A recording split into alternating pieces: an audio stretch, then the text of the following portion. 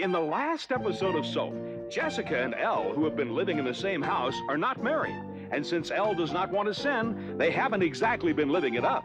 Chester and Annie are also not married, but they are living together in the pool house, and you don't have to ask if they're living it up. Mary and Bert, who have been married for years, have not been living it up. And Mary has started to drink, which Bert will not let her live down.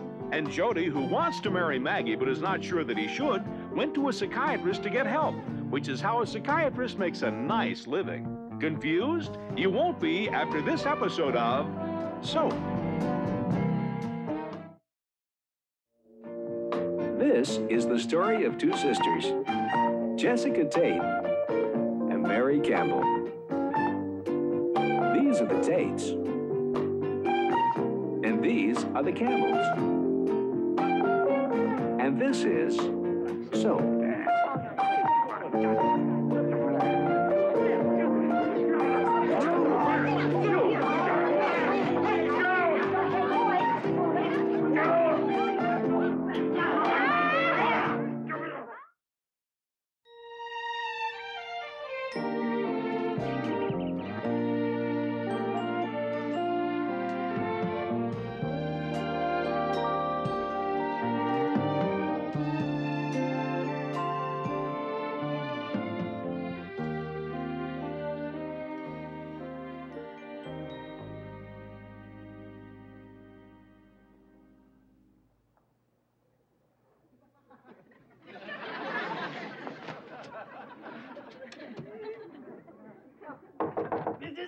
Mr. State! Open up the breakfast! Someone stole a breakfast! Excuse me. My life will be over! What will I do? Where will I go? Oops! What a faux pas! What an embarrassing moment! Oh boy, is my face ever red! One, what are you doing? I was looking for you. Well, you found me. Now go fly in the lake. I'm not supposed to tell nobody, right, boss? Get out of here. I think in America, this is called a home run. A grand slam for the great swine.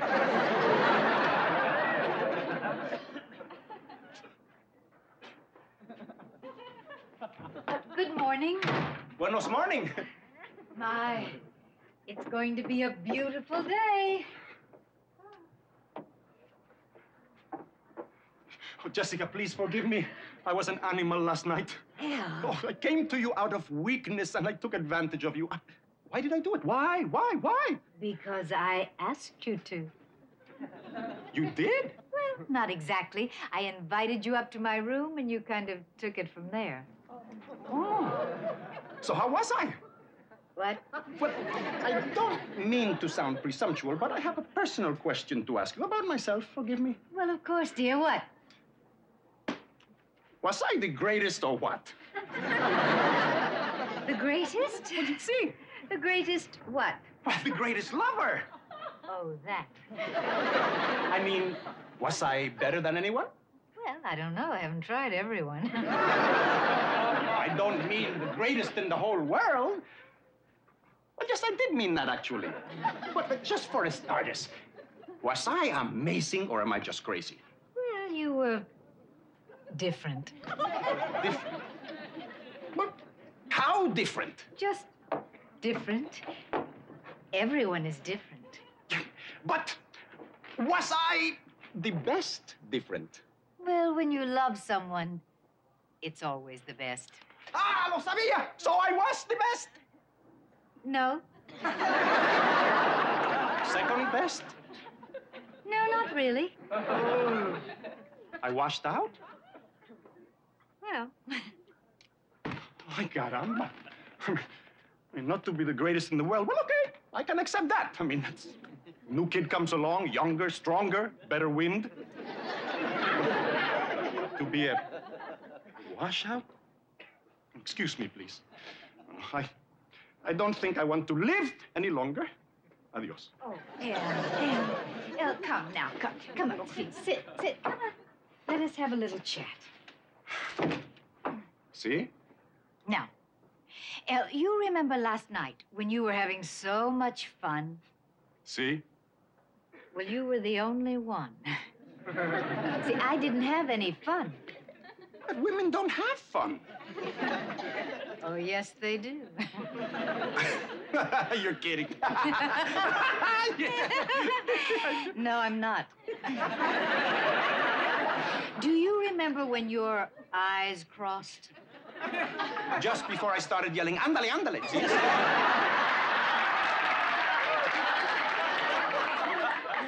Well, El, I never got to yell, "Andale, andale."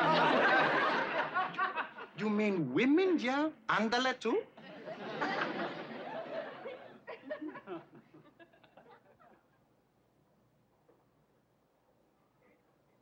I didn't know that. It's true. Holy cow, the nuns never told us that. Well, it's something to keep in mind.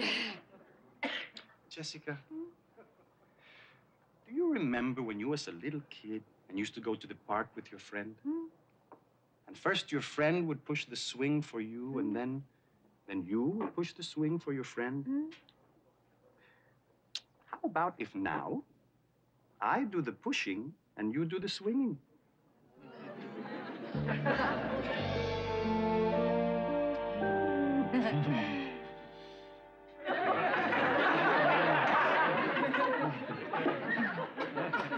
Excuse me, but I have to see to my men. I shall return en un momentito. Goodbye.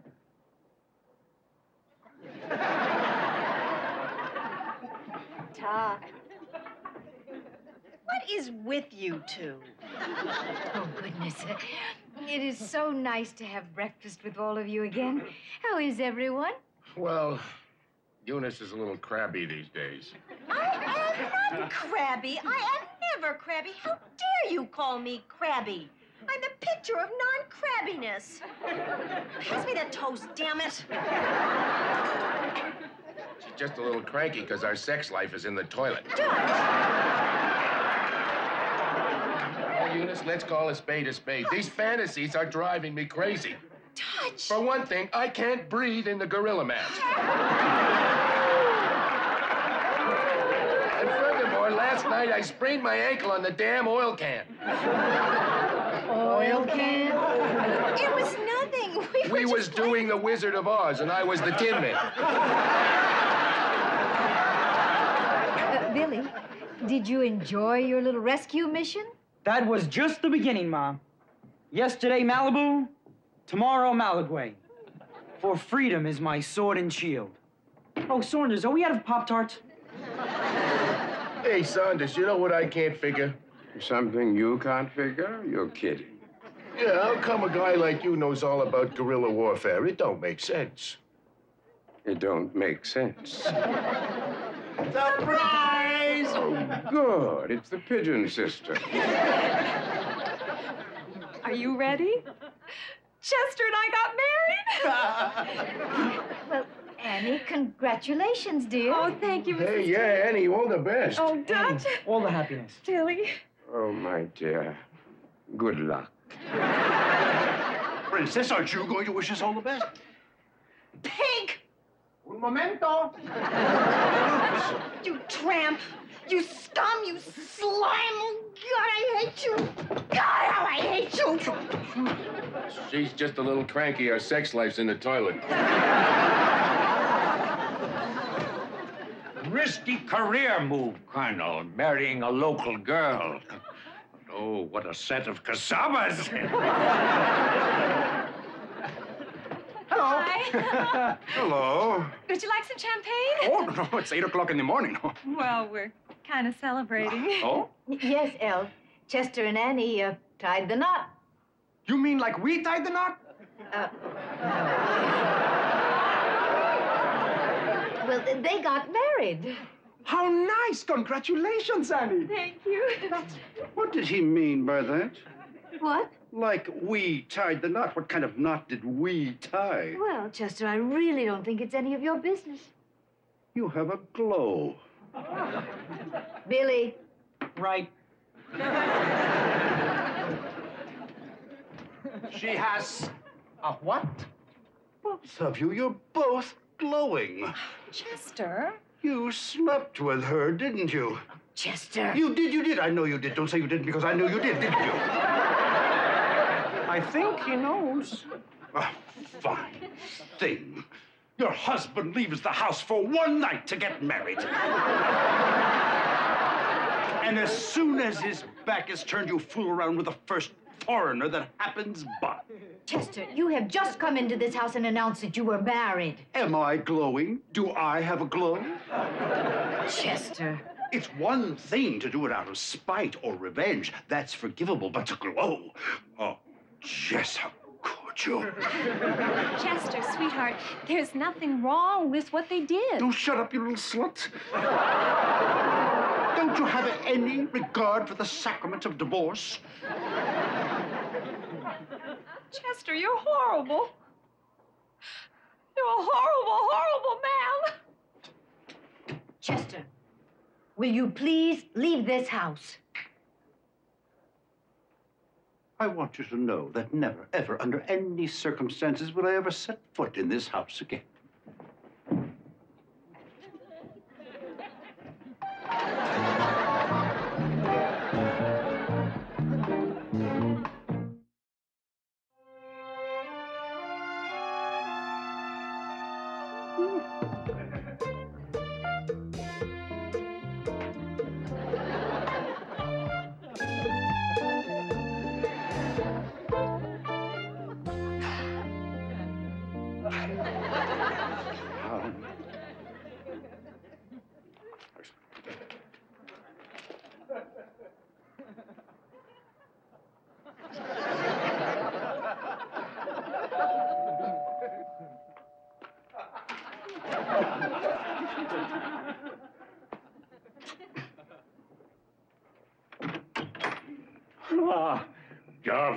Governor. Bat. I want you to meet the little lady. This is my wife, Pookie. Pookie. That's a nice name. It's short for Louisa. Sure. Can I wait in the limo, Jack? Oh, she just loves limos. She's been riding around in one for 2 terms, and it still tickles the beans out of her. Oh, I love how everyone tries to look in and see who you are, and they can't because of the greened out windows. Oh, I just love that. Yeah, boy, I bet that's great. Well, come on, sit down here. Have a seat here. Come on. Mayor?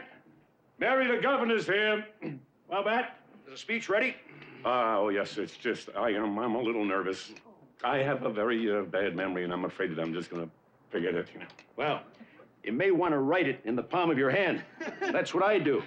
And then when I gesture, I look at it. Of course, once I sneezed and the ink ran and I couldn't make out a damn thing. But it was on fiscal policy and no one understands that, so I just made up some numbers.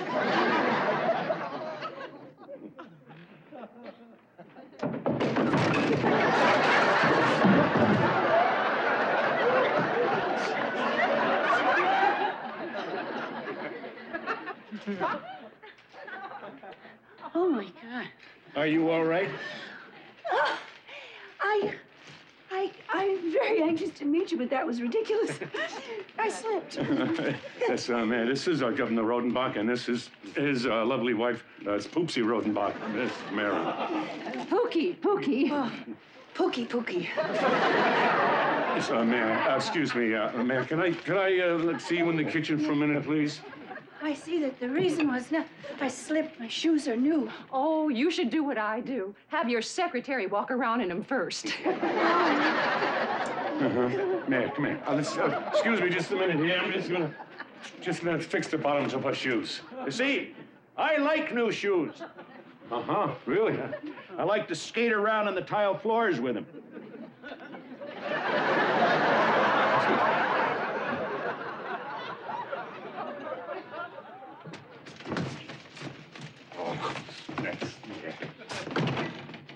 How the hell could you do that to me? To you? I almost broke my neck. You know how important tonight is, and what do? You go out and get yourself stinking drunk. Bert, I haven't had a drink in days. These are new shoes. I slipped. Slipped, yeah, you slipped. You really do slip, Mary. I'm fed up with this. Bert, for God's sakes, I am not drunk. Smell my breath. The knocker. Well, yes. I always use that before I go out. But under the banaka, under that, nothing. Just breath, I swear. Mary, you are ruining me. Do you hear this? You are really ruining me now. I don't know what I'm gonna do with you. Bert, have I ever lied to you? What? Don't change the subject. I have never lied to you, never, and I am not lying to you now. I have not had a drink in 3 days. Do you believe me? No. Fine. Well, don't worry about it, Bert. Don't worry about me ruining you. Because I can't. You've already done that yourself. You don't listen anymore. You never hear anymore. You don't care anymore. And I don't like you anymore. Mary, what are you... Mary! Mary, will you just listen? Listen up. Get back!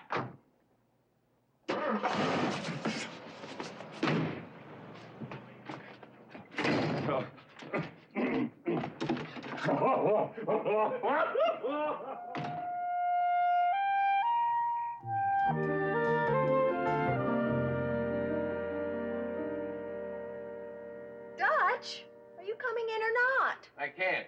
Why not? You'll hate the costume. I know you will. Well, I can't hate it if I can't see it. I'm starting to draw a crowd. I feel really stupid. So come on in and stop feeling stupid, you moron. All right.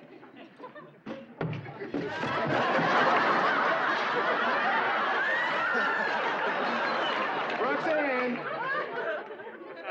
Oh, Roxanne, your name is like a golden bell hung in my heart, and when I think of you, I tremble and the bell swings and rings. Roxanne, Roxanne, Roxanne. Well, you gave it a shot. Good night. Don't you want to honk my nose? Oh, Dutch! You come flying in here dressed in a Cyrano de Bergerac costume and expect to turn me on? Well, this is all they had in my size except for a horse, and that takes 2 people. Dutch, I'm really tired. I'll see you in the morning, okay? Good night. Eunice, I am not sleeping on the couch again tonight. Oh, Dutch, I don't know. I can't help it. It's just that I get nauseous whenever I think of having sex with you. But I sincerely hope you don't take it personally, darling. Maybe we should see a shrink. Oh, so now we're sick, is that it? What do you mean, we? So it's my fault? No, it's nobody's fault that we got a problem. We should work it out. Well, I agree. We do have a problem, both of us. For instance, my problem is that you make me violently ill. Your problem is that you repulse me. What are we gonna do, Eunice? I don't know. Why don't you just try that thing you did last Thursday? What thing? You know, when you came through the window with the stocking on your head. Now, for some reason, that was an incredible turn-on. When was this? Last Thursday. Why don't you just get the same outfit and try it again, okay? Only this time, do not really steal my jewelry. Eunice, that wasn't me. What? That wasn't me. I never came through the window with the stocking over my head. Oh. Oh. Well, yes, of course, my mistake, yeah. Okay, my mistake. Good night, darling. Good night. Hey, wait a second. If that wasn't me with the stocking over my head, then who was it with the stocking over my head? Obviously no one. What do you mean, no one? You were dreaming. Oh. Are you sure? Absolutely sure. If it wasn't you, you must have been dreaming, darling, okay? Good night. Good night, Eunice.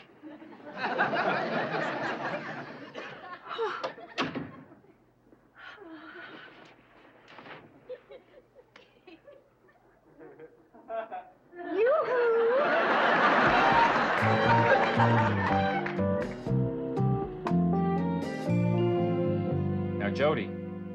touch your arm, I want you to try and tell me exactly where you are.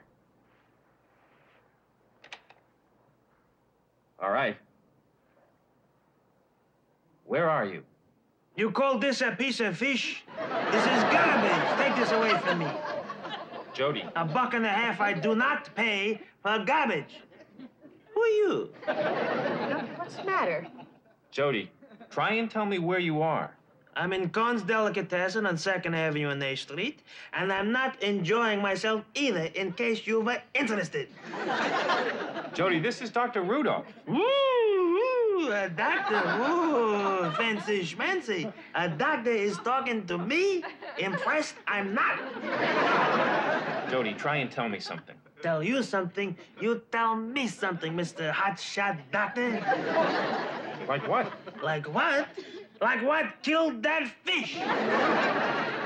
I can't eat that. What am I, a seagull? Later.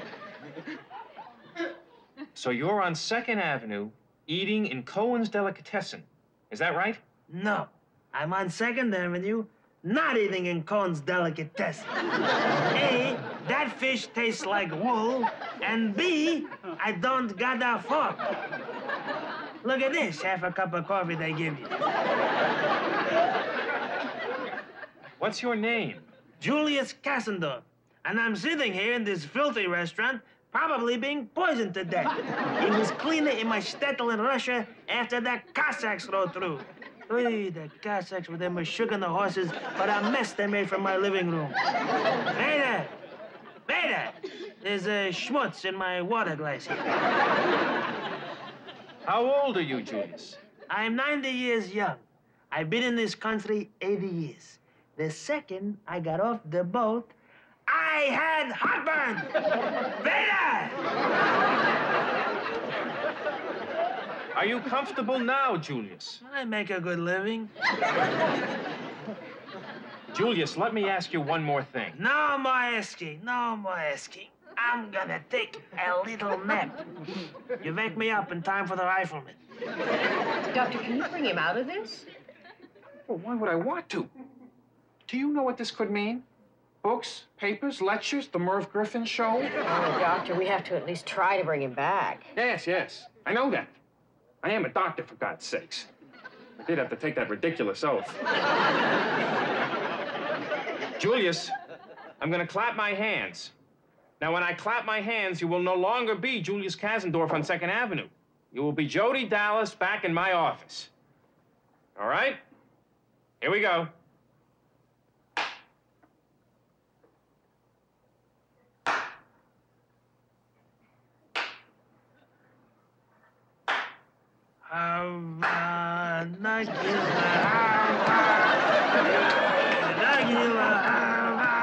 Everybody!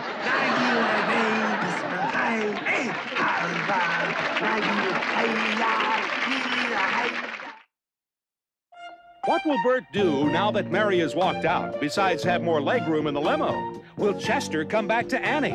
If he does, will she take him back? Why? Now that Jody has been hypnotized and can't be brought back, will he stay stuck forever? Will he marry Maggie, or will he look for a nice Jewish girl? These questions and many others will be answered in the next episode of Soap.